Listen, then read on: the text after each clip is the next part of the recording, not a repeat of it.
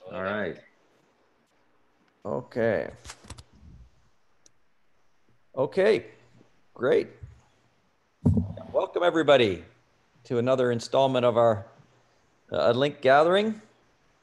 Today we're happy to be joined by Nick, Patricio, and Stuart. Panel here. Yeah, full panel. Thanks very much for joining, guys. Okay. Look forward to look forward to hearing. Welcome everybody to another installment of our Link gap. Glad to join. Technology. Yeah, I know. We start the live feed on YouTube and then it starts up in another screen on a delay and replays whatever we just said. Okay. So maybe the best thing to do, and by the way, hope everyone at home is doing well and hopefully enjoying these gatherings. Gives us all a chance to get together and talk about language and hopefully take our minds off maybe some of the other things or being locked inside or whatever is happening.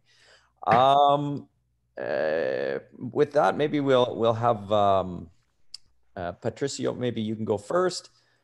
Tell us how a bit about yourself for sure, and then how you use Link, what languages you're studying, essentially whatever you like, and then maybe we'd have a few questions after that. But we'll basically move through our three guests, and then at the end we'll have time for a bit of a question and answer. Okay, well, first of all, thank you for having me here. And I'm Patricio, I'm from Mexico. I'm 19 years old and I've been using Link for about 2 years. Do you want me to share screen to show you? Sure. Yeah, sure, please do. That would be great. Okay, so here. Okay, so it depends on which stage I'm at. So when I'm just beginning, I try to read a lot things that are like the basic courses. For example, the Link mini stories. I think you guys added more Swedish ones, if I'm right. And then... How many are there now? 30, I think. Okay, I'll have to check with Zoran where we stand. Maybe there's more in the pipeline. I don't know. Yeah, well, I start by reading a lot of... It depends. Sometimes I change it a little bit. So I'm gonna show you right now. It's kind of slow.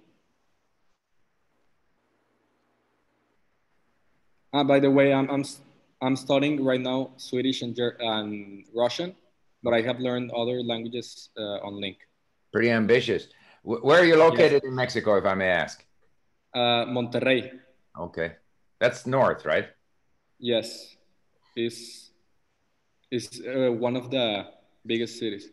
Mm-hmm. Okay, it's really slow right now, but so I'll show you about YouTube.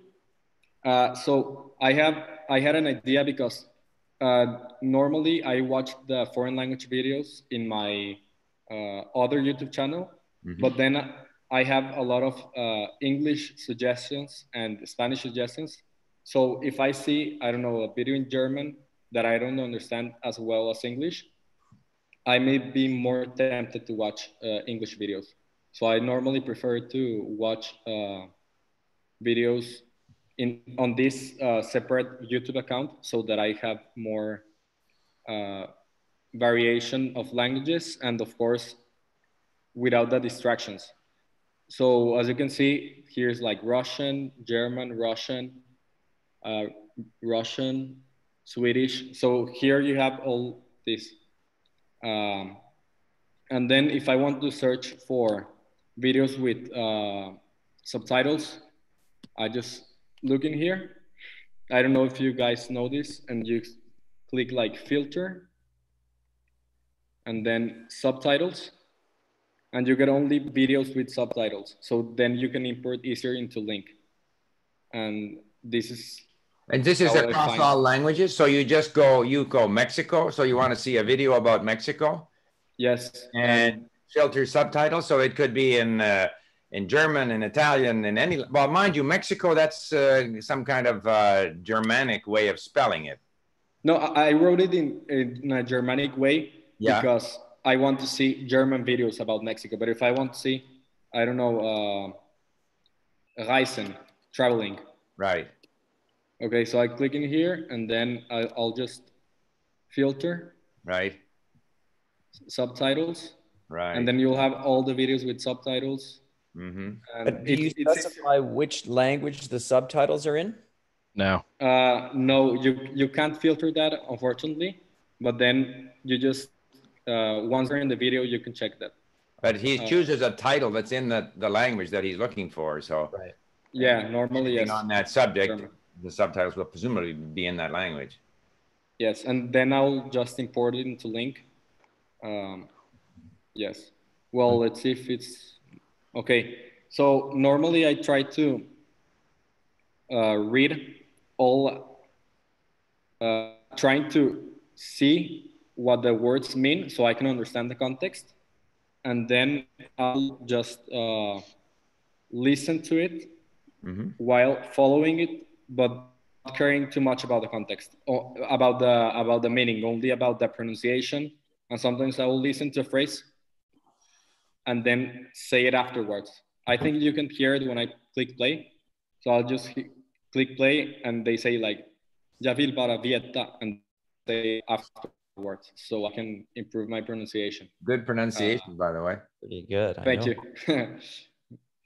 you. Yeah, I believe that accent is about not caring about sounding weird, as you said in some of your videos.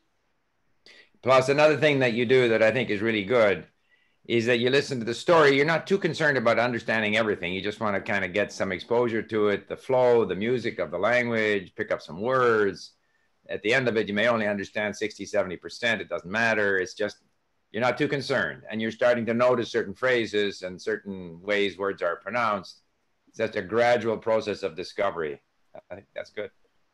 Yeah, well, I try to separate between sometimes I'll just try to find the meaning and sometimes only the pronunciation, because if I try both at the same time, I may be confused and it may be too much.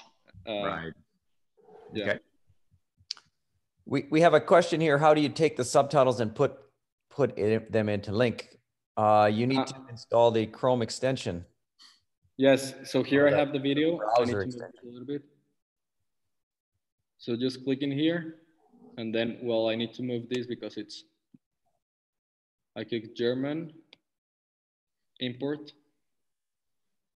and it just takes, it depends on your internet, but normally it's fast. Open lesson. So, but you don't then put it in any particular course. You just have it's in quick imports. You don't set up a course for travel or something. Normally I don't, because I'll normally import and do the lesson immediately. So I don't like do a course and then I'm gonna do this course and then this course. So I'll normally just try to wait. Now, it's worth pointing out again, if you can move your cursor up to where the link extension icon is. I think people may have missed that once you've downloaded the browser extension, you then have that icon. And any newspaper article, YouTube video, Netflix, whatever, you go to that same icon and click on it, and up pops this dialog box. And then you choose the language. You choose if you want to import it to a specific course, you can. Yes, I like the link importer, because if you can't find what you want on link, you can just look at it somewhere else and you'll just import it, and it's great. What I like too, Patricia, what you're doing is you're still doing a bit of the easy stuff, you know, mini stories, who is she? And at the same time, you're going into more difficult stuff, and then you go back to easy stuff. I think that's a good thing to do, is to vary the difficulty level. Yes. And I don't know if you guys have any other questions. If I can find my content, I will just search. I'll just ask a question here. So I'm looking for a question that I asked before. It'll take a little bit again, but yes. And the good thing about having the YouTube is that you don't get distracted. That's something that I recommend a lot. Mhm. And if you're looking for specific content, so you just, if you have any forum, I personally use the link forum. You just ask, I'm looking for history things in Portuguese or news, or, and you say like, I prefer, here I said that I prefer Brazilian Portuguese, but I don't mind listening to European or other versions. Mhm. And then people recommend a lot of different content. So it's easy to find good content nowadays. One question, Patricio. Have you tried the sort of time stamping function that YouTube sometimes offers, so that if you're going through a text and if it's difficult and if you go through it in sentence mode on Link, in fact, the audio will match that sentence? I haven't tried it. I normally just do the whole thing. Uh-huh. But you mean this way, like? Right. Okay. It's great. If you have, I have found it doesn't always work, but maybe Mark knows better. But in many cases, if it's from YouTube, it'll be timestamped, and so that rather than this audio icon being the text to speech, which is okay for one word, but it's a bit disagreeable to listen to for a whole sentence, you actually get the audio from the YouTube video. Well, okay, it's great. how it actually works is we have a timestamp. We have an ability to input timestamps, which means that even here in the Swedish mini stories, when you listen to this sentence, it should be the actual audio, not text to speech, because we've actually taken the time to input timestamps for the mini stories. Obviously, it takes time to input timestamps. We have some ability to automatically generate timestamps now, but it's a bit hit and miss, and it doesn't work in all languages. But YouTube very often has timestamps attached to their, it may only be with the automated though. Okay. They have automated captions, and there a lot of the time they have the timestamps as well. Maybe With the manual translations, unless the owner has put the timestamps in, it may not work. But if the manual, timestamps are present, we can import the timestamps, but they're not always present. That's the. so first of all, to repeat then, our content like who is she or the mini stories, in many cases we have the times, we manually put the timestamps in. Insofar as the automatic timestamps from YouTube, I have found it pretty good for Turkish. And there was even a video in Levantine Arabic, and they had standard Arabic subtitles, and they came in timestamped. And those are put in manually because the woman is speaking Levantine. So and I suspect that a lot of YouTube videos will have timestamps, and if they have timestamps, then we'll have them too. Okay. Yeah. And that's really for all users. If you want that functionality to work for whatever lesson you happen to be studying, you can manually put in the timestamps. Actually, it may take a bit of time, but it doesn't. Depending on the length of the lesson, it can be worth doing, because then you do get to listen to that sentence, the actual audio for that sentence. Okay, well, Patricio, that was great. Yeah, I mean, I definitely helps me learn how to use YouTube better, and I know we had some good suggestions in previous gatherings also on using YouTube. So somehow we need to gather all this information in one place, because it is great to learn from people who have figured out the different ways of doing it. Okay, Nick, maybe you can go next. Introduce yourself and yeah, let us know how you use Link. Sure. So thanks for having me on, everyone. My name is Nick. I'm from Kansas, here in the United States of America. And I've been learning Japanese for about 3 years now, maybe a little over 3 years, and about half of that time with Link. So before I used Link, I didn't really know how to go about language learning. my only experience had been a couple of years of Spanish in school, which I, didn't really do too well in. But with Japanese, I started using like some phrase books and some courses and such, which were, pretty good for the beginner stuff. But I kept running into this problem of never really getting beyond the beginner level and switching, between different courses, but each one would run out of material. Unfortunately, I came across your guys' videos, a lot of Steve's videos on how he uses LingQ, the reading and listening, a lot of the, finding stuff you're interested in and using native materials. So I signed up for LingQ, started using it, and at first I really was just reading lots of short stories, like Who Is She and NHK Easy News and stuff. And I tried to kind of increase how much I did each month. So like at first it was maybe just 200 words a day I would read, and then bumped it up to 500 and eventually 1,000.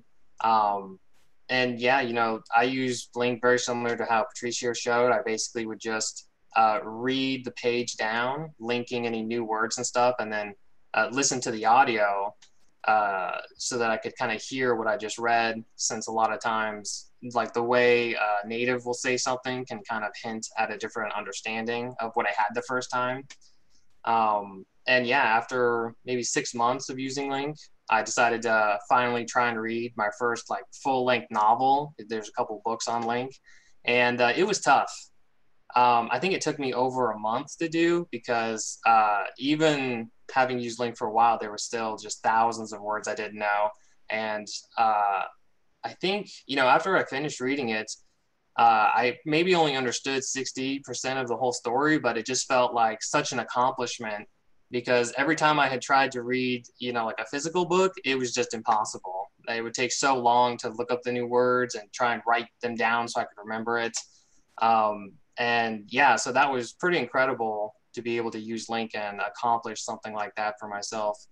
But yeah, I basically just get on, and nowadays I'll use your import feature to put in books and audiobooks that I find and enjoy, and just read through them. And it's really interesting because instead of like trying to learn the language, I'm really just trying to enjoy the story. And I just kind of happen to, pick up new words as I go through it. And it's really, I've never found any other course or anything that helps you learn this way. So yeah, that's pretty much my experience with it. Just like to make one comment. First of all, you are the absolute model LingQ user. That's exactly the Thank you. yeah, that I have, that many people have, and that is that we just enjoy exploring things in the language. We're not deliberately trying to learn the language. The language is just coming in as we explore these other things. Another thing I've said before is when you read your first novel in the language you're learning, that is a major milestone. That's the mountain you have climbed. And everyone should do that, because as you say, you understand 60%, 70%, it doesn't matter. You have such a tremendous sense of achievement. And every time we have a sense of achievement, the brain gets this dopamine kick. Like, look at me, I climbed a mountain, I read a book. Now, I'm ready for anything. So yeah, you're right on. That's the way to go about it. One other thing I would add is when we read, and both you and Patricio, you read a lot, but I find that it's very important to listen, because when we're reading in a foreign language, we are always sub-vocalizing. Obviously, if you read in your native language, it's instant meaning. You don't necessarily sub-vocalize, but when you're reading in a foreign language, you tend to sub-vocalize. And so the better you pronounce, the more you have listened. The listening gives you some momentum, so that when you are reading and sub-vocalizing, you're actually getting closer to the way the language is pronounced. You're getting closer to the intonation, which is also so very important. So listening, to me, is a big part of reading. You can't separate. You can't just read without listening. I think the two of them reinforce each other. The reading helps us remember the words, but the listening gives us that sense of the music, the rhythm of the language that helps us when we read. So. Yeah, great. I mean, the reading books is the major driver for vocabulary growth too. You just get so many words. I don't know of any other way to get that volume of words. Really, videos are great and they are enjoyable, but they're just not as word dense. So yeah, definitely something everyone should consider mixing into their link mix is books for sure. Great. I don't know if there were any questions that we should be looking at here. I think there's one, Mark. Where do you find Japanese books and audiobooks? And I know you also have been looking for. I was going to say, you might want to hey, deal did I with write that question? No. Yeah, Japanese books and audiobooks. Where do you find them? So they're pretty hard to find. I don't know if there's something with the Japanese, digital laws, but I have found a couple on Amazon. There's a lot of public domain books on like some websites that you can search for and find. What I have done is there's actually a good number of books just on Link, kind of in the library. You can search and find them in there. That's where I found my first couple ones. Okay. Yeah. Yeah, we should, maybe we'll put together some kind of, maybe even on the forum, as Patricio suggested, get a forum going on Link Books and try to put whatever resources we can find in there and gradually figure out how we can help people get books. And for whatever reason, as you say, Japanese seems to be, they have different formats and hard to remove, and not as available, not as much information on how to get them into a format that can be accessible. Okay, so then why don't we move on then? Maybe we'll move on to Stuart. And thanks very much, Nick. That was great. How about you, Stuart? All right, sounds good. Hey guys, thanks for inviting me in, and I'll go ahead and share my screen. I kind of formatted this for my thinking here. What we got here? Okay, so just a bit of background. I teach English. I've been doing it for 5 years, and the main thing I've noticed with the best students that I've ever had, where they were spending a lot of time binge watching TV, especially Friends, reading a lot of books, a lot of social media posts like Reddit, Facebook, or they were forced to use the language by being an exchange student or moving to a new country or working with foreigners, especially coders, dating. And from my experience, I'm living in Brazil right now, so I have to learn Portuguese in this case because you'll just find a lot of people don't speak English here. And people who create kind of these language zones and ones who come to my lessons prepared with questions from their own self-study. And that's kind of really what I want to get into, was just like my mistakes and challenges where I was always focusing kind of like finding the perfect program or the perfect method. And I realized through watching a lot of Steve's videos, there is no such thing. You really got to use the tools, a variety of tools. And I was also struggling finding transcripts because I really wanted to find podcasts, but most of them don't have transcripts. Same thing with videos. Although with what Patricio talked about earlier, I discovered the same thing very recently, super helpful. And that kind of broke open my just kind of my frustration with studying recently. So along with the forum, I would have to say LingQ's community is super inspiring. Like I came across this guy here, I think his name is Herb, and he just kind of created a 6-month practice schedule, and he just basically explained like every single method he's going to use, and 3 hours a day if he can have the time, 1 hour a day. And I thought, well, I have 1 to 3 hours a day, and I've been focusing too much on just one method or one source of material. And really the key is do a variety of things. I don't know why that never really stuck in my mind as ringing true, but after really following Herb there, it inspired me to just kind of walk in his footsteps a bit. And especially with mechanical goals. I know, Steve, you've talked a lot about mechanical goals, and that's helped a lot with me. Just, at first seeing a 50-word a day thing, that's one goal I can have. But I struggled with being able to kind of study anywhere, anytime. So I realized I don't just have to study in front of my computer. It can be through my phone, through listening material. Thankfully, Link includes audio from the mini stories, or I've managed to find, sources for old Glossica books, audio files, or Pimsleur. So they're not going to make you fluent, but if I'm able to study anytime, anywhere, that's my goal. Now, YouTube, as Patricio talked about, YouTube is the go-to. Now, I remember what was her name, Clara from the meetup #2. She mentioned Zero to Hero. I went there immediately when I watched that video, but unfortunately, with Portuguese, it just pops up Korean and English and stuff. So I realized, okay, this isn't my solution. But the website does give instructions for how to find those, which is what Patricio mentioned. And just like Patricio, in the target language, I'll search for cartoons in Portuguese, desenhos animados.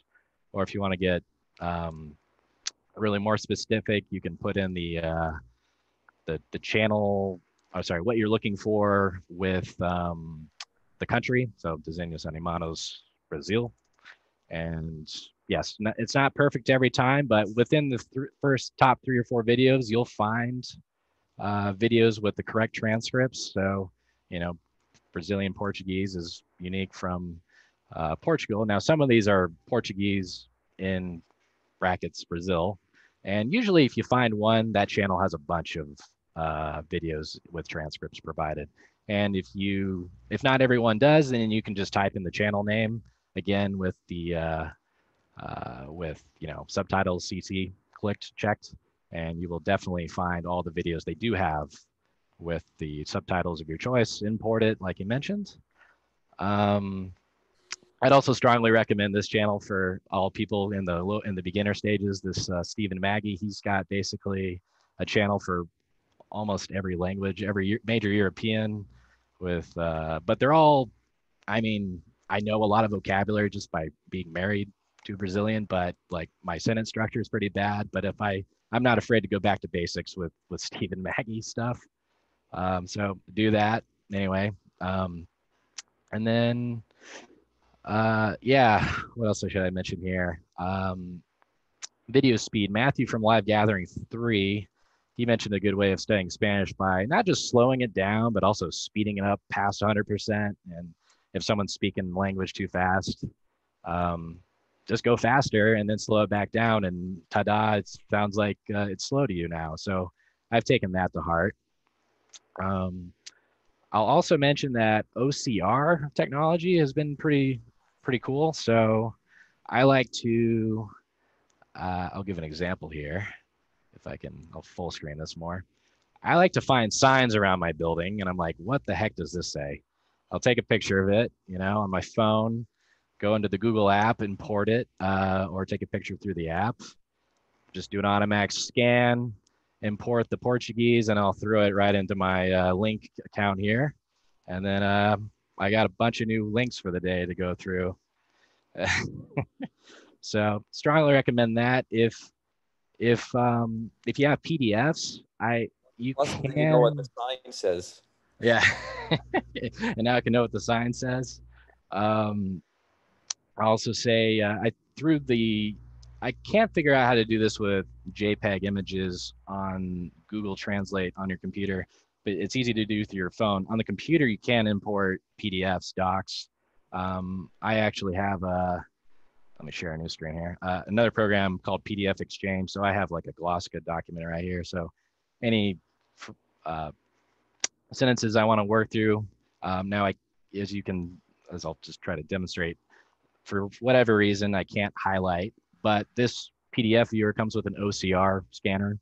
I can just put in the page, which is 95 according to the digital file. It'll scan it. And now I can copy the sentences right into LingQ and create a new lesson for myself. So I really just want to get everything I am interacting with into Link and not lose any of it, because it's really encouraging to see the new words counting up and up and up and getting more links. So that's one thing I really wanted to mention on this broadcast here. And then other than that, I know there's probably a lot of people who have books and they can't find an ebook version. They're just too old. I don't think it's been mentioned in any of the gatherings, but there are websites like Blue Leaf scanning.com and $1 scan. Basically, you can send a book to them. You can send it right from Amazon.com even. One of them says that they will return the book to you. They won't cut it up, but both of them, their cheaper price is to cut up the book, scan it, but then they'll send you a file and you can read that on your computer. One even will give you an audiobook version of it. Of course, it's just using text to speech. But I've heard one of them. It was as a sample. It was pretty good, but it's just an added bonus you get from it. But I know for me, I got a bunch of Portuguese books that have no ebooks or I just can't find them. So I might be interested in using that service. And also Amazon Kindle. I used to search through Amazon.com US, but I discovered if I go to the country of focus, in this case, Brazil, although I'm afraid I might not have saved it here. Okay, well, if you go to, oh, yeah, here I got my links, so that makes it easy for me.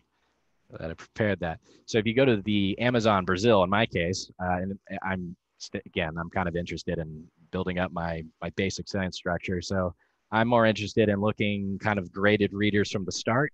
And Amazon, as you know, is a very organized company. So, but I just found that going to the Brazilian Amazon provided more options than what I can find on the American site. So that's just a tip I just like to include. There was materials I couldn't even find like sometimes I would just experiment, search for it on regular Amazon.com. It was there, but sometimes it wasn't there as a Kindle option. I don't know why. So I would suggest make an account in the country where the whatever language you're using, and especially if you're more interested in, say, Mexico Spanish, maybe go to Amazon Mexico, search for it there. And then sorry to interrupt. One thing there, I know that at least in Japan, Amazon Japan doesn't actually let you buy books, which seems strange, but okay. You need an address in Japan. I don't know how it is in Brazil, or Amazon Brazil, but I have experienced things like that in Brazil, as far as they want you to have like a local credit card and stuff. Right. I'll be honest, I don't know if I use my wife's credit card for that, but yeah, that could happen. That kind of issue could pop up. There are a lot of free Amazon Kindle books, so they might let you get away with it if you get one of the free downloads. Okay. But yeah, good note.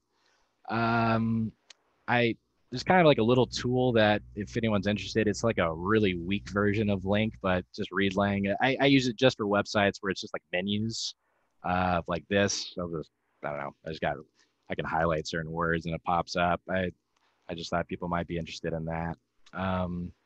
But for the most part, anything I'm reading, I import to LingQ to keep track of my links. And then, I like to copy and paste things from Facebook messages, text messages, Facebook groups. I've really gotten to try to get into Facebook groups, kind of seeing how Brazilians communicate with each other, making lessons out of that. Because again, I mentioned I had a student, his main reading material was Facebook groups and Reddit. And his English sounded amazingly natural. And he just moved to the US, I think when he was 20, and he was 21 by the time I talked to him. And he was a bit of an introvert. So from what I could gather, he built a lot of his skill up through that, just by kind of more natural English exchange through online forums. And I want to mention tags. The tags, Mark, you mentioned tags in a gathering. And I found, after you mentioned those, I found those really useful for myself, because sometimes I guess at the beginning I felt like I'm linking a lot of stuff and then I want to see it again, and I might forget the word or the words. But if I just create my own tags, especially with like why I'm confused by, like grammar question or insults, I can just pop those right up and get them focused on. I'm not too worried about SRS. I mean, I can show you, like, I'm kind of am focused on anytime, anywhere. So if I don't have something I'm interested in listening to, if I'm just in a car and I just want to flip through stuff I did find interesting and something I read, I do throw this into a SRS flashcard app I have. I don't use Anki. Anki's just not my style. But I do appreciate the text-to-speech technology that's come a long way for these flashcard apps. And then I could just, I don't know. I feel like I don't need to memorize or perfect anything. It's just constant exposure to things I've seen in the past, and it's good enough for me. And it's been a lot. I've been able to focus a lot more on studying consistently now with all of that, and not trying to perfect anything. But yeah, that's all I have to present for today. Yeah. Can I make a comment and ask a question? Sure. Okay, so first of all, the comment is, I think one thing that a lot of people don't realize is the importance of variety. And what you presented is a very good example of variety. And I think a lot of people in traditional language learning situations, especially in Asian countries, they're going to try and nail something down. They stay with it. They just pound it, try and pound it into their head, you know, lists of words, grammar rules. I remember doing that myself. The same German declension table I looked at for the umpteenth time. And of course, we don't learn that way. We can't force it. That we're learning less and less every time. We're retaining less and less every time we deliberately try to do that. So if we can, you know, have some easy, some difficult, some flashcards, some this, some that, the greater the variety, the brain likes that. The brain likes to explore new things. So I think you're on the right track there. But I had a question too. You mentioned Amazon. Can you get Amazon books into LingQ? Kindle books into LingQ? Boy, it's been a little while since I did it, but I think what I was doing was I might have been cheating with my my Google Translate OCR technology. So if I can take a picture of the screen, import it into my phone, and then use that OCR tech. It's a little slow and tedious, but I might have had a quicker method. I can't remember exactly. Yeah, and I, you know, they kind of change their DRM sometimes, but I think I'm trying to remember the last time I tried to import a Kindle book. First of all, you can search Google, and the biggest issue is actually I'm trying to remember now. So there used to be there is a Kindle desktop app. Yeah. So if you have the Kindle desktop app, you can download the Kindle book to your computer. And then you have to find the file on your computer. And once you have the file, then you have to figure out how to remove the DRM. But Amazon is making it more difficult now to find the file on your computer, which is, I think, one of the issues. I haven't actually done it lately, but at least before it was, not that difficult.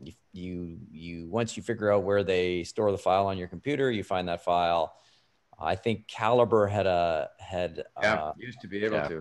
Plug-in that would remove the DRM, and then you could convert it to whatever file type you needed and import it into LingQ. But I think Kindle is making it tougher, which is too bad. Like, I've bought the book. Why can't I read it where I want to read it? But, you know, we'll spend a bit of time there and try and figure out a good way of doing that. I mean, I guess we probably shouldn't be promoting removing DRM. I don't know if that's illegal or not, to be honest. But I had another question for Stuart. Yeah. I kind of missed the part where you took a picture of those, whatever it was in your apartment building, and suddenly that became a lesson at LingQ. Like what soft, okay, so I go and take a picture of something, then what happened? Okay, I'll open that right now. So I take a picture with, if I could show my phone, of course I can't, but you have the Google Translate app on your phone. There's a camera button that you should see in there. And when you open that, okay, you can watch the recording of this later. And then you can click the scan button, which you'll see right there. If I can, you see that there. Okay. And after you press scan, it scans everything. Everything's actually, you can click. It'll ask you, what do you want to scan? You click select all. That's what I do. Yeah. And then it sends that right into this box. It'll show you the native language and the translated English. I just copy and paste with my finger. And then I email that to myself. And then So you send it to Google Translate. So you're very clever, very, very clever. So you're using Google Translate. But I am keeping the original language. It is keeping the original Portuguese. So Exactly. It's just a means. You're utilizing that functionality of Google Translate in order to get the thing into a format where you can import it into LingQ. Exactly. I actually think I've done this before, and is this an Android phone? That is an Android. Yeah, I haven't experimented on that iPhone though.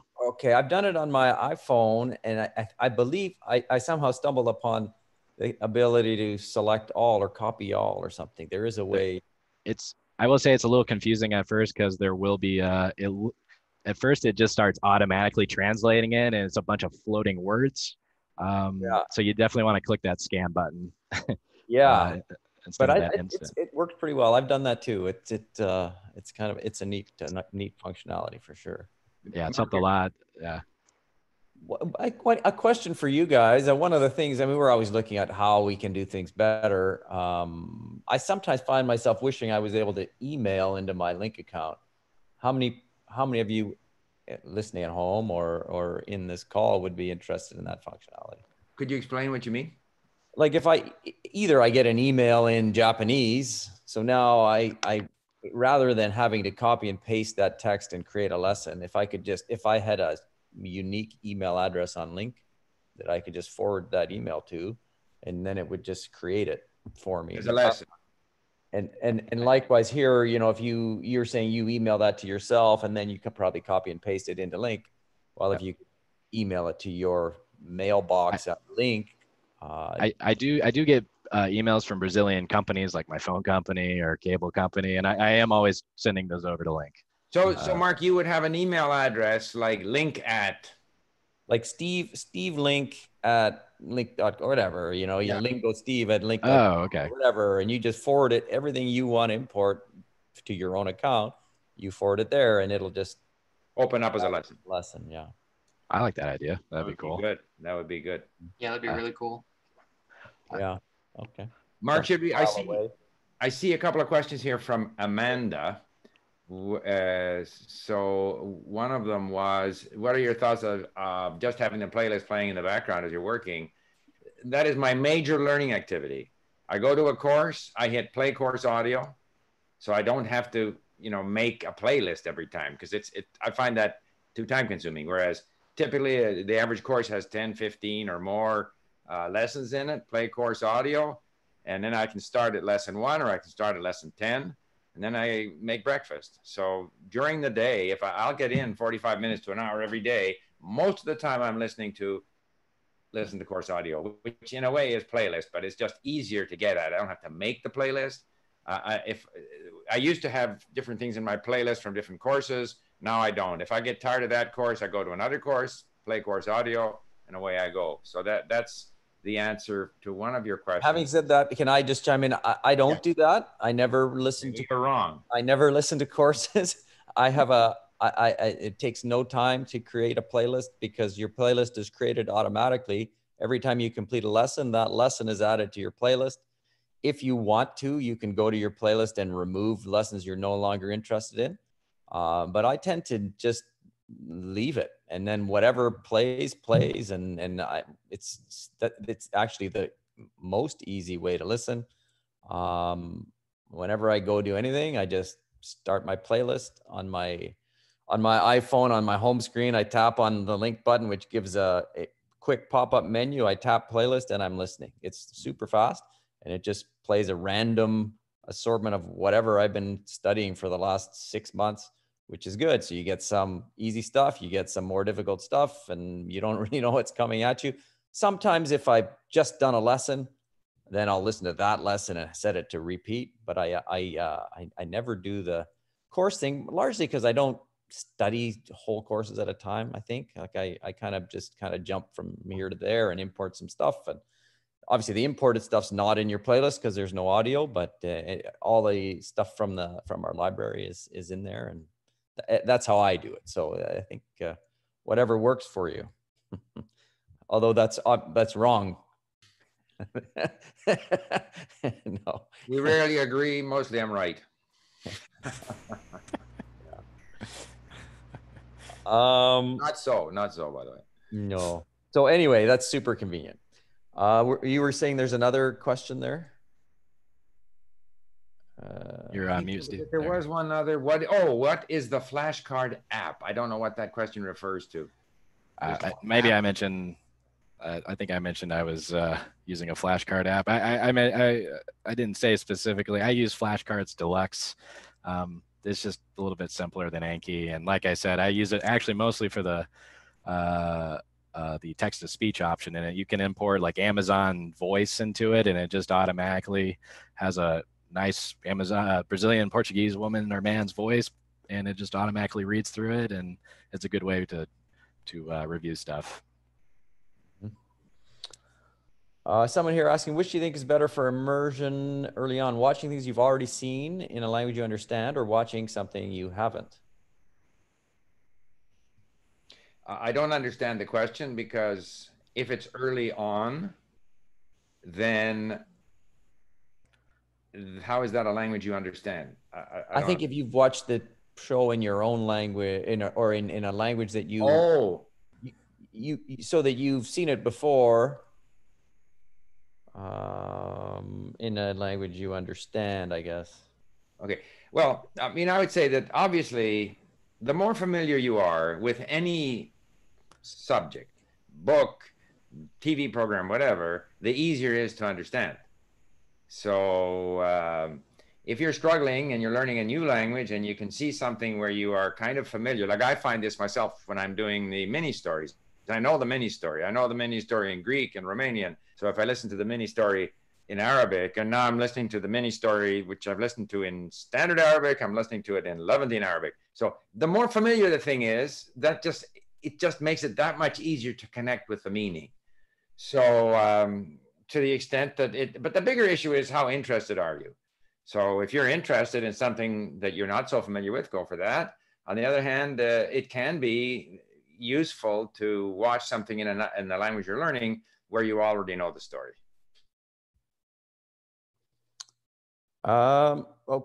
Okay, great. We have some questions from YouTube as well. As I start to acquire vocabulary, I find it easier to do it through reading alone. Is that okay for the initial accumulation of vocabulary? Well, I mean, from my perspective, reading alone, like anytime I have dedicated time, I read. And I find sometimes, I'll listen and read at the same time, especially in, say, Arabic or Persian, because it's so difficult to get used to another script. Sophie here asks, how do you get used to reading in a different alphabet? There is no shortcut. You just have to read lots. And so sometimes, because I'm tired of not getting the pronunciation of the word in Persian or Arabic, I'll listen as I read. However, when I just read, I have the feeling that it's better for me. It's just that I'm lazy. And so I prefer to have the sound to help me along. But if I, in fact, force myself to read, I think I'm really training my mind to read. So I think reading alone is good for you. But it gets back to what I said about Stuart too, is variety is good. So and I think they're asking as well, like with regard to acquiring vocabulary through reading alone. I have to say that I almost never do dedicated review, like flashcard review, or using our activities on Link, and that's not to say that they're not helpful, but I don't do it at all. I just acquire vocabulary through reading, as you're asking, and it works. I mean, and it's slower progress in Japanese, just because, compared to, say, Italian, where there are so many similar words to English, but your vocabulary just grows, because in fact you are reviewing every time you come across a word in a new context and you click on it. Oh yeah, that's what that is. And then by the seventh or eighth time you see it somewhere else, yeah, you've seen it enough times, and gradually you start to realize that a lot of the yellow words on the page you actually know, and can start moving them to known. And I still believe that there's no faster way to grow your vocabulary than by doing it that way, because you cannot possibly flashcard enough words. It just takes too long. It's not efficient enough. And at the same time, when you're reading, you're getting all of that reinforcement from the listening and from the reading of the patterns of the language. And yeah, I think if I had to choose to learn vocabulary through flashcards or through reading, I'd there wouldn't be much of a choice for me. One other thing is, I find that in a language, early on in the language, the audio that I would listen to is faster than I can read. However, if the language is written in the Latin alphabet, very quickly I can read faster than the audio.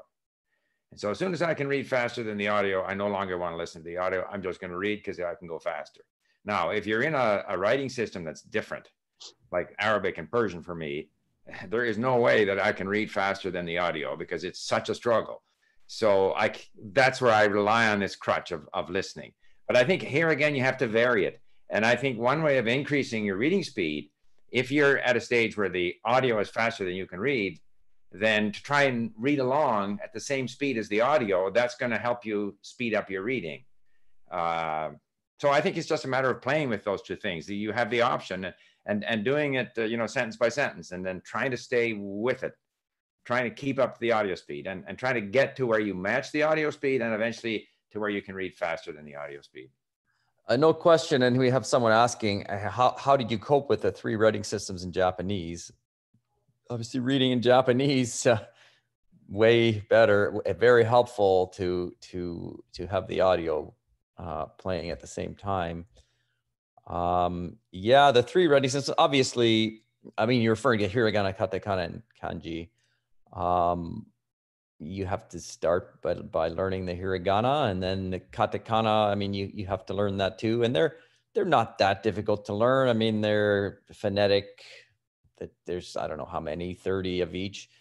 And then the kanji, I did a book called Remembering the Kanji, which used mnemonics, whatever, however you say that, to try and remember them. I did that actually for a while, but you don't learn the pronunciations of the characters. I don't think it was actually that efficient a use of time, to be honest. I would have been better off, I think, just focusing on trying to learn a smaller number and then starting to read. I think starting to read, the power of seeing those kanji, the most common kanji, you see them all the time. You gradually start to learn them. A little bit of time up front, identifying the different types of shapes in the characters is good to kind of get your brain. Steve always talks about the ability to notice that there are different elements in the characters that do tie together and have similar pronunciations. And then just kind of forging ahead and seeing them. And I don't know, I guess that's how I've done it. And I mean, I can make my way through a simple Japanese, not an insignificant number of kanji that I can read when I'm reading. So that's at least for me. Steve, maybe you could jump in. Well, it's just increase your reading speed in languages with different alphabet. I often quote Manfred Spitzer and his book, and he says that the brain is a pattern extraction machine. So the brain will start to pick up on things, but he also says the brain learns slowly. And I found with reading in writing systems other than the Latin alphabet, even if you know it, like my Russian is much better than my Czech. It's much easier for me to read Czech than Russian, even though the Cyrillic alphabet is not particularly difficult. But you've spent your whole life reading in the Latin alphabet. So you've got all of that experience. Your brain has all that exposure to the Latin alphabet. Now you hit it with a brand new alphabet. No matter how much you work at it, it's going to be slower. And the only solution, the advice is read more. That's it. That's all. And slowly the brain is going to start getting used to it. Someone asked, Steve, your book written in 2003, The Way of the Linguist, was a great read. Do you intend to write another book, or have you? Good. I should, in a way. It was a lot of work. I mean, it's not a very big book. It's like whatever it is, 150 pages. It's a lot of work because you're forever rewriting whatever that's the first time I've ever, had ever written a book. So you write it, you rewrite it. You don't like this, you don't like that. But yeah, I kind of think I should, because it's amazing. 2003, here we are, 2020. A lot has changed. A lot has changed in terms of technology, in terms of the world, in terms of everything that's, the polyglot community and the number of people who are learning or teaching online. And of course, LingQ has evolved. Maybe I should. Maybe I will. Okay. Hi, Steve, Mark, and guest. My question is, can we talk about being fluent in speaking language, or can we also talk about fluency in reading and writing? So do we only talk about fluency in terms of speaking, or are we talking about it in terms of reading and writing?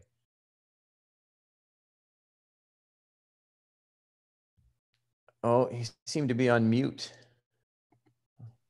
I think if we look at the way the word is used, most people take fluency to mean the ability to speak. Speak and to understand. So you can get in a situation, you're talking to someone, you understand what they're saying, they understand what you're saying. It doesn't mean you're perfect, but you can function. You know, if you go to Mongolia to do business, you sit down over a cup of tea or whatever they do there, and you're operating. That's fluent.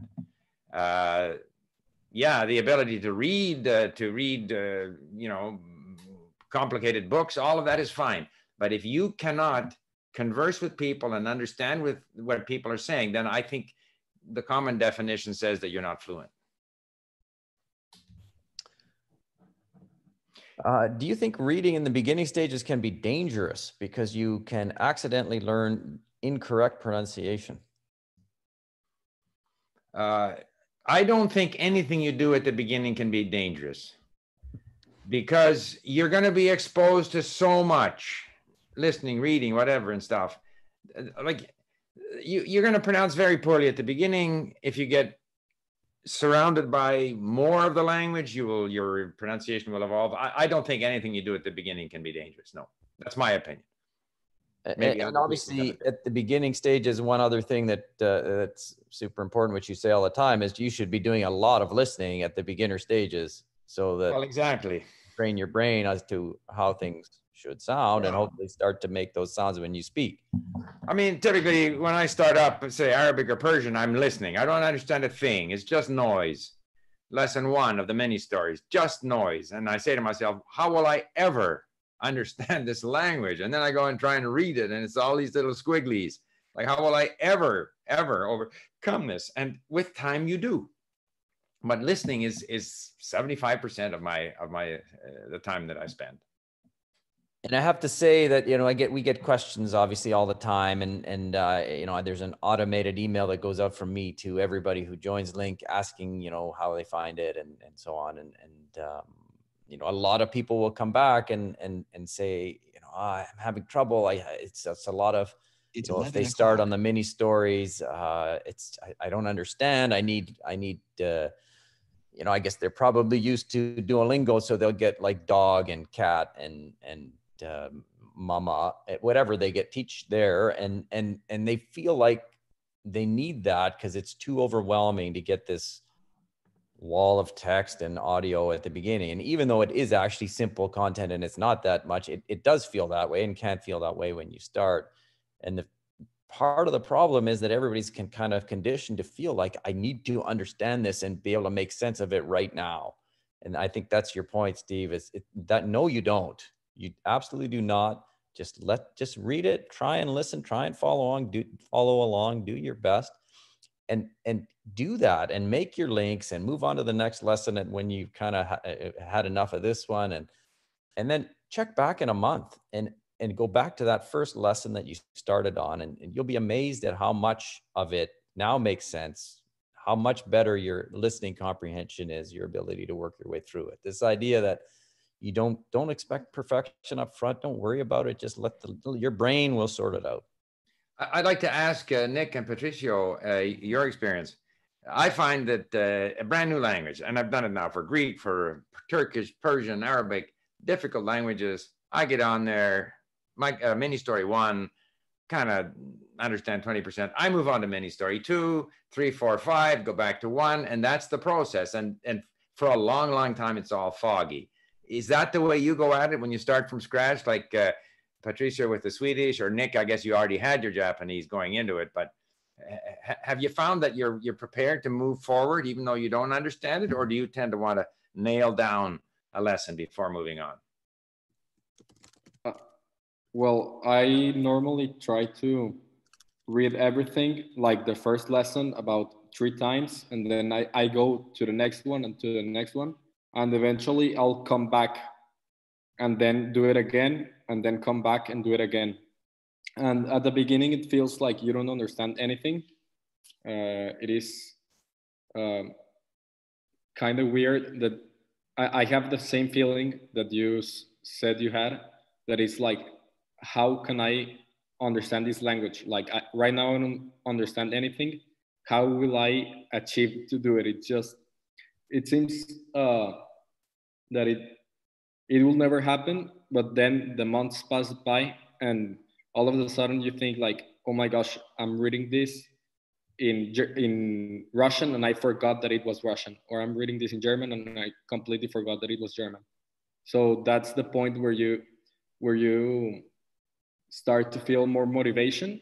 And other things that help me plow through those stages are watching my stats. That helped me a lot, and also taking pictures every time that I don't know. Yesterday I achieved 5,000 words in Russian, and I always take a picture. So when I see it in my phone, I remember like, oh my gosh, I remember when I knew 2,000 words and I was excited, and now I know 5,000. So it keeps me going. It's a good idea. Yeah, that's great. Kind of saves it in your photo timeline. That's kind of interesting. It's also neat. Yeah. Oh, sorry. Yeah. I just gonna say it's kind of neat to go to your profile and look at your all-time stats graphs too. I find that motivating, so you can see over time how your known words have grown. Anyway, Nick, yeah, please go ahead. Oh yeah, sure. You know, I don't like to get stuck on something that I don't understand, and I know that I can always come back to it later. So normally, you know, I try my best. If there's a word or a phrase I just can't figure out, I just, you know, just move on, because to me, you know, making that progress, getting through the book is more important than, you know, understanding it 100%. And, you know, Steve talks a lot on his videos about variety, mixing it up both in content and difficulty. And so after a couple months or so of reading different things, when I would go back and reread an old book or an old lesson or something from like 6 months before, I would find that I understand it way better. And I might even notice some things that I misunderstood the first time. But I feel like if I had just gotten stuck on it, I wouldn't have made all that progress. So I just, you know, take what I can and just let the cards fall where they may. You know, it's interesting about going over material. So I've left my Turkish, you know, because I want to focus on the Arabic writing system. So I'm doing Persian and Arabic. And then I get a little bit afraid that I'm losing my Turkish. So I go and pick up, I have a book like Teach Yourself or whatever it is, Turkish book, and I start going through it. And of course, I've forgotten a bunch of stuff. But it suddenly struck me that, you know how you have that feeling if you're going somewhere for the first time, whether you're walking or going by car, it seems like a long way. Like it took us a long time to get there. But the second time you go there, it doesn't seem like it was that far at all. Like you're there in no time. And I have that same feeling when I review my Turkish now that I haven't looked at for months. Yeah, there's words I've forgotten, but like I have the feeling that it's sticking better. Like I'm walking through that a lot faster now because I've been down that road before. So there's no great danger in leaving something and then coming back to it. And in fact, there's research, this Robert Bjork out of UCLA, who shows that when we forget something and go back and relearn it, we learn it better. So yeah, and that apparently is how the brain works. It all gets back to this idea, don't try and sock something in, you know, stay with it until you've got it nailed down. Go off, wander off somewhere else, and then come back to it and learn it again. You'll learn it faster, and you're going to sock it in to the brain better. So with that in mind, like I don't worry about stuff that I don't, like all of you are saying, that I don't understand or whatever. I just move on. I go back again. I move on. And every time I'm coming back there and I'm going over the same ground again, I'm learning it better. And there's, you know, neurological research. And if you want to look up Robert Bjork on YouTube, he talks a lot about interleaving. So, and I would say too, that if you're, you know, don't understand a word or don't understand a phrase, I always say if it matters, you'll see it again, or you'll see a similar phrase, or you'll see the same phrase written slightly differently and in different contexts. And over time, if those words or phrases matter, you'll see them again and you'll learn them. You don't need to learn them the first time. Yeah. Let's see what else we have on. Were there more questions in that a Zoom chat box? I guess we have another one here related to kanji. If I learn kanji in Japanese, will it be the same for Chinese, only just changing the pronunciation? Well, as someone who's done both Chinese and Japanese, they're very similar. So between traditional Chinese characters, simplified Chinese characters, Japanese characters, a lot of Japanese characters are similar to traditional. Some have their own simplification. It's basically variations on the same theme. So it's very, very helpful. Of course, you move into a new language, there's new things, new pronunciation, slightly different forms of certain characters, but it's tremendously helpful. Whether you're going from Japanese into Chinese or from Chinese into Japanese, having that characters is tremendously helpful. We have Steve, could you talk a bit about the beginnings of LingQ and that entrepreneur start? Okay. Calling it an entrepreneur start is not that accurate. So I've said this before, like I have lots of books at home in Spanish, in German, in different languages, and I would read them. And on every page, there's 10 words that I don't know, or 15, or however many. And so you underline them, or you write them out in a list, and then you go look them up, and you never look at the list again. You forgot whatever the meanings were. So there's still the same 10 words you don't know in every page in the language. That continues, Spanish, German, doesn't matter. So that always stuck with me. And when I was learning languages like Chinese and that, and for German as well, I would scour bookstores for readers that had word lists behind each, chapter. But that wasn't very satisfactory either, because very often the word that you needed to know wasn't on the word list.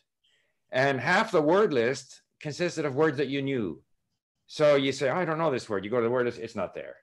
But there's a whole bunch of other words that for you, these are easy. Why have they got these words on the word list, So it's just all very unsatisfactory. So and then the other thing, of course, was that when I was learning, 50 years ago, a tape recorder was a great big open reel tape recorder, which didn't go anywhere, although there were these ghetto blasters. I remember people used to walk around with a great big tape recorder on their shoulder back 50 years ago. But so with the advent of mini disc players and then the MP3 player, so all of a sudden sound is tremendously portable, can be found everywhere, online dictionaries, text that's digital. So all of those things come together to create sort of the perfect storm for language learning. So, and so with that, I started, the first language that I went after was Cantonese. And through that, I heard on Cantonese radio here that there was a Chinese immigrant who got all his money stolen at the airport. And, he came to Canada as an immigrant, had all his life savings stolen, like he kept $10,000 in a black bag on his luggage cart, which isn't brilliant. And so we said, we'll give him a job. If he's good, that's fine. He stays. If he's no good, then at least we helped him out for a couple of months. So he stayed with us for 8 months. He had all kinds of trouble communicating. He just didn't understand, like he didn't culturally understand. So we started developing basically content. I would be interviewing members of the Rotary Club, and these are business people like a travel bureau or a doctor or whatever, an electrician or whatever it might be. Here's these people, here's these Canadians speaking in English about how they live. And the thought was, if this guy could learn the words and expressions and also become familiar with how people live, that would make it easier for him to connect so that he could be a better, a more successful immigrant to Canada. He ended up going back to China. And we tried to interest the Canadian government in that as a program for immigrants, because a lot of the immigrants to Canada are sort of educated immigrants. So these are not illiterate peasants. These are people with a high level of education in their own language. And we thought there was a role for LingQ to help immigrants. we discovered that immigrant service organizations are more interested in how they can extract more funding from the government, not so interested in things that might help immigrants. So that didn't work out. So then we said, okay, we'll make it a multi-language platform. Without any clear business plan, any idea of what this might lead to, just the idea it would be fun to do. And that's basically the business model for LingQ. It would be a fun thing to do and a good thing to do. People all over the world. And initially we had this model where people recorded themselves and transcribed it and put it up and they earned points and stuff, which had its pros and cons. It still happens. I mean, still happens now. We still do have that model, but and a lot of our content is user generated, but it's not typically not recorded and transcribed. It's stuff that they've found. So the longer this went on, and we made as I've said, we made every possible mistake in terms of the database we use, in terms of everything we could have possibly done wrong, we did wrong. And, but the more we got into it, the more we weren't going to give up. And so we stayed with it, and we're finally at a point where we got our nose above water here. But the determination was that come hell or high water, we're staying with it. So we're staying with it. And now things have come our way. I think the advent of mobile, like iPhones and iPads for language learning. I mean, people don't want to just sit in front of their computer the only way to study. So that has helped. A number of sort of technological change has helped us. And so, yeah, that's your explanation on the language entrepreneurial side of the business. And I should add, because it's basically, Mark and I shouldn't say we do it together.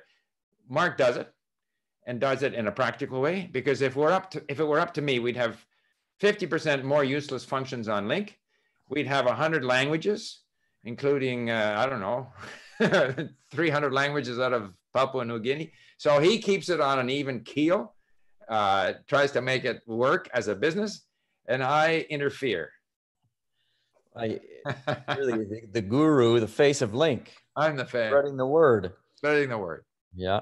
There you have it. Yeah, but and I think all of this stuff, as you say, over time, more and more people look to the internet, look to YouTube, try to figure out,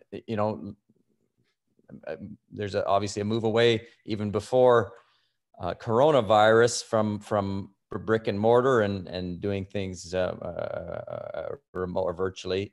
So everything just continues to work to move our way. I mean, when we started out, trying to convince people to pay on the internet was an obstacle. So I mean, it's second nature now. So it's just over time I think you hear that a lot in when people talk about businesses, that half the battle is persistence and staying with it and being able to stay with it. So yeah, no, anyway, it's super rewarding, especially when we have, like we have today with Nick and Patricio and Stuart, people who come on and users who come on and get it so well, not just basically our approach, Steve's approach to learning, but also how to really use the functionality that LingQ provides. And yeah, as I say, very rewarding and makes it worthwhile. I mean, we use it, we think it's great, and to see other people use it and think it's great, yeah, it's particularly rewarding because it's not obvious. Like, most people who come to LingQ don't understand how it works, don't understand why you learn that way. They're all conditioned. All of us have been conditioned at school to learn a certain way. And so it's very rewarding for Mark and me to see all of you come forward, and not only you use LingQ in a creative way and in the way we would use LingQ, but you also go find other resources to combine with LingQ. And I mean, I love doing it. Like, I love learning these languages, and to see other people doing the same thing is very rewarding. So. Yeah, I don't know with that. I don't know. I wanted to add one thing. Yeah. Okay. This is a prototype mask made by my wife. I think it's worthwhile spreading the word. There's resistance everywhere, particularly in North America, to wearing a mask. In those countries where they wear masks, not only in Asia, but also in Czech Republic and so forth, they have been able to, see a big steep decline in their cases. So I just thought I'd put in a little PR here. Get yourself a mask, make one, buy one, get one, and wear it. Because apparently now, and of course, these experts are constantly revising their position on this, but it seems it not only prevents you from spreading it, it can prevent you from getting it. And every time you spread it or get it, you're putting more pressure on the hospital system wherever you are. So I just wanted to throw that little bit of propaganda in there. Well, and it seems like it's governments had no problem telling everybody to stay home, which is obviously much more impactful. Yeah, wearing a mask is not that impactful to everybody. So if it should help, might help, well, I just don't see the downside. So yeah, maybe we need to make LingQ masks, send them to everybody. LingQ masks. Okay, well, thank you again. Thanks very much, Patricio and Nick. I don't know if you guys want to have anything to add there at the end. No, just thanks for having me and thanks for doing what you guys do. Yeah, no, not at all. Thanks very much for coming. I just want to add a personal experience that I had. I started learning Italian on LingQ, basically using only LingQ, YouTube, and podcasts. And I studied for 1 year, and then I went to an Italian school, and I had spoken practically like 3 hours of Italian in my whole life, but I had read a lot and listened a lot. And they made me an exam, and I achieved to be on the highest group of the school. And I'm not saying this to talk well about myself or whatever. I'm saying this because it may feel like you may need to have you feel like you need to speak to improve, but if you're reading and listening, eventually speaking will be much easier. And ironically, the first question that the teacher asked me when I entered the classroom, because I arrived late, she said, had you studied all the grammar? And I said, like, no, not at all. And yes, I just wanted to share that. How many years had the rest of the students been studying Italian for in their school? Probably, I don't know, 5 years. Actually, it was the highest level of school was C1. And so there were people who had, I don't know, like an Italian mother, but lived in Switzerland and so on. And I felt a bit behind in writing, but in terms of communicating, I could be at the same level of the other students. Mm-hmm. Yeah, great. That's good. Great. Yeah, great story. Okay, well, thanks again, everybody, for joining us. And we'll sign off now, but look forward to our next gathering. Take care. Thank you for inviting me. Okay, bye-bye. Bye.